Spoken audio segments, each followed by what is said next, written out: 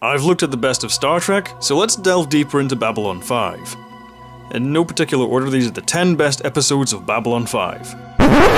However, I will start by saying that I've cheated quite a lot by giving spots to multiple episodes. Babylon 5 is known for having large overarching stories, and oftentimes the best episodes are either continuations or conclusions of long-running arcs, so I guess a better title for the video should be the 10 best Babylon 5 stories.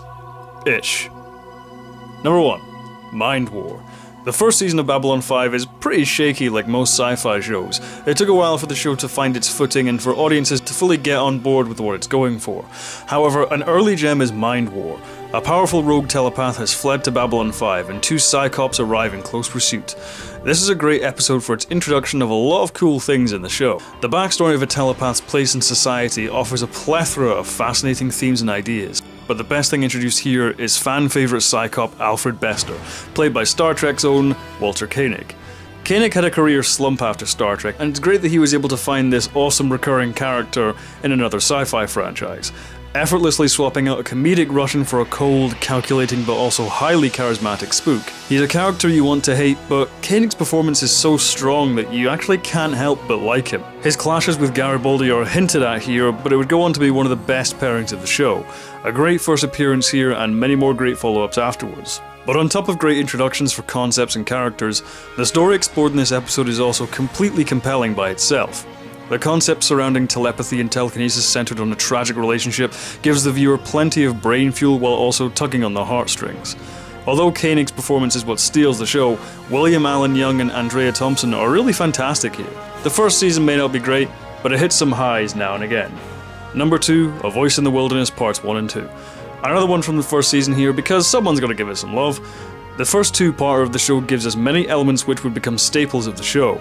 The Babylon 5 crew discovered that the planet they orbit, Epsilon 3, isn't as deserted as it first appeared. It's soon revealed that the planet is home to advanced alien technology, and various factions want control of it.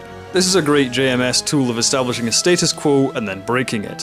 Finding out that the system these stories have been taking place in all along is actually the origin of powerfully dangerous alien technology is a real surprise. Unraveling the mystery beneath the surface is a compelling watch. The clashes between Sinclair and the cruiser Captain Pierce, as well as another alien race come to lay claim, conjures really intense drama. Cap it all off with the backdrop of the Martian Revolution springing up, and we have even more great character development for supporting players. Londo's "It can't be that bad" speech to Garibaldi is one of my favourite moments of the show, concluding in a nice space battle and a bittersweet turn of events for Delenn, and I'd stand by this two-parter as being pretty underrated, not to mention the unexpected repercussions this story has with the larger arc. If you haven't watched season 1 in a while, revisit this one because it's better than you remember. Number 3, Babylon Squared, War Without End. Yeah, this is me starting to cheat now, but these two episodes are viewed best as a pair. Babylon Squared is an early episode in Season 1. The mysterious reappearance of the Babylon 4 station draws out Sinclair and Garibaldi to investigate. Upon arrival, they discover all kinds of strange temporal and spatial anomalies, a weird alien speaking in cryptic sentences, and a figure in a spacesuit doing the rounds as well. This episode ends with the station vanishing for good and the characters, along with the viewer, being left with a lot of questions. Jump to Season 3 and we discover that all this was a massive time travel mission to take Babylon 4 back in time to the first Shadow War, orchestrated in part by Sinclair's own future self, and Sinclair is revealed to have been Valen all this time, concluding a story arc that spanned the entire show as well as a prequel movie, and oh, you are just showing off now. These two episodes are basically a giant puzzle. A two-part story which raises a long list of questions and then gracefully answers them with some of the most mind-blowing reveals ever witnessed. All the great performances and character interactions, of which there are many, are almost forgotten at the sheer impressiveness of Straczynski's grand plan plotting. Seeing all these dangling threads so neatly tied up is one of the most strangely satisfying things you will ever experience, and it's quintessential Babylon 5. Number 4. The Long Twilight Struggle. It's tough to choose between all the great foreshadowing episodes, pun intended, throughout Season 2. However, none are more devastating than the Long Twilight Struggle. The Narn Centauri War is reaching breaking point.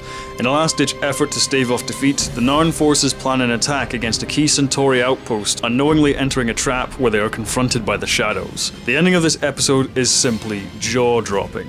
All we want is for the Narns to have a win.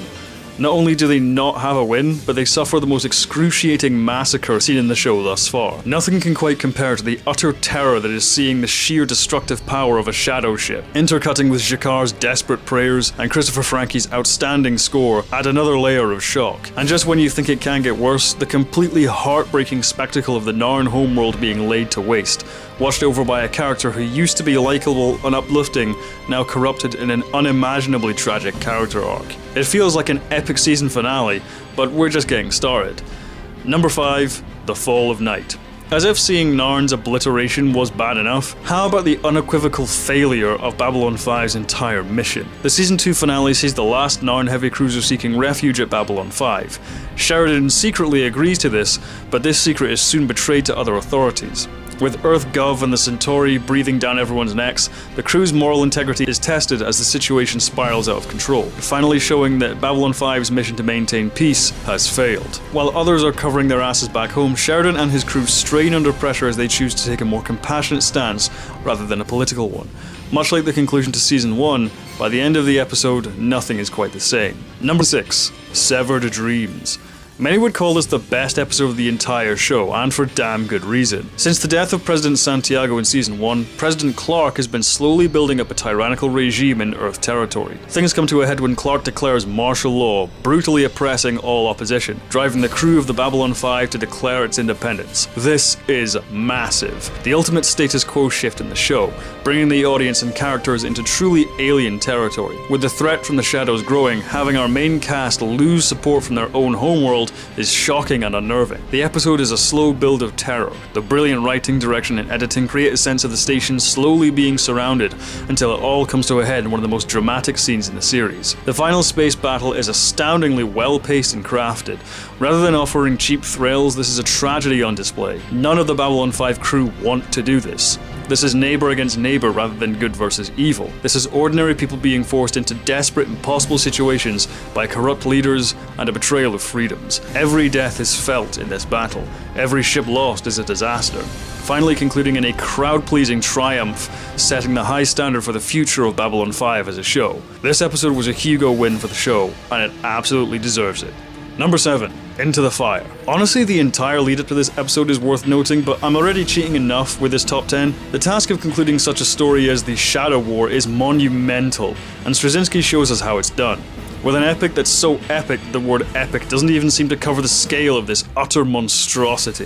From minute 1 you are on the edge of your seat. Once again JMS plays with the status quo to give us oh shit moments one after another. The absolute power of Vorlons and Shadows is rarely glimpsed, and once both sides bring all their guns to bear, the result is breathtaking. Not to mention the massively satisfying confrontation between Londo and Mr. Morden. Although the Vision Quest style resolution may disappoint some, it feels more appropriate than just lots of explosions, of which we've had plenty. These are wide, sweeping statements about the nature of sentient life itself, and yet it never feels divorced from the central character dynamics and conflicts which anchor the show. Sheridan's words, "Now get the hell out of our galaxy," perfectly concludes the vast, sweeping story that was promised from the first season, and it does not disappoint.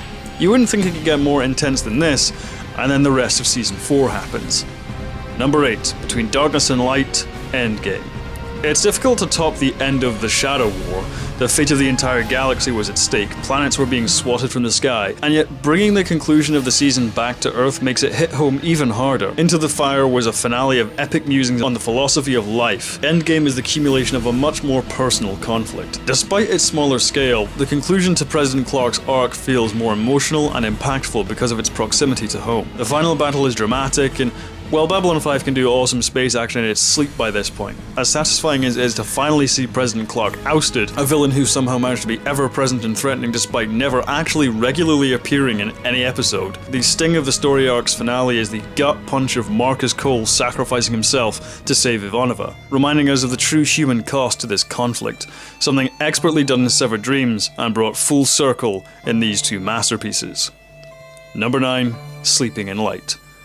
I'm not gonna cry, I'm not gonna cry, I'm not gonna cry. Everyone's internal monologue when watching these episodes. It was pretty clear that Babylon 5 lost a lot of steam by Season 5. There were some good stories here and there, but nothing which quite captured the heights of what came before. That being said, you have to be made of stone not to feel something in these episodes. Rather than an epic final battle, the end of Babylon 5 shows our favourite characters going their separate ways, the death of Captain Sheridan, and ultimately the demolition of the Babylon 5 station itself. While the finales of other shows promise more adventures to come, this is a definitive end to this period of history. There will be no more Babylon 5. There will be no more Babylon stations. We've been through war, and love, and loss. We've laughed, we've cried, and now it's over. Number 10. The deconstruction of falling stars.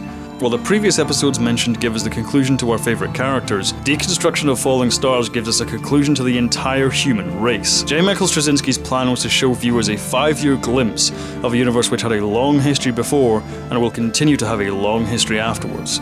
We are taken hundreds, thousands, and finally over 1 million years into the future, witnessing the lead up to and aftermath of more wars and the ultimate evolutionary pinnacle of the human race, at the dawn of a new age, just as it was in the beginning. There are many more great episodes of this show I simply didn't have time to go into. If you have ones you want to mention and discuss, I'll be happy to do so in the comments. Until next time, the year is 2017. Have a good one. See ya.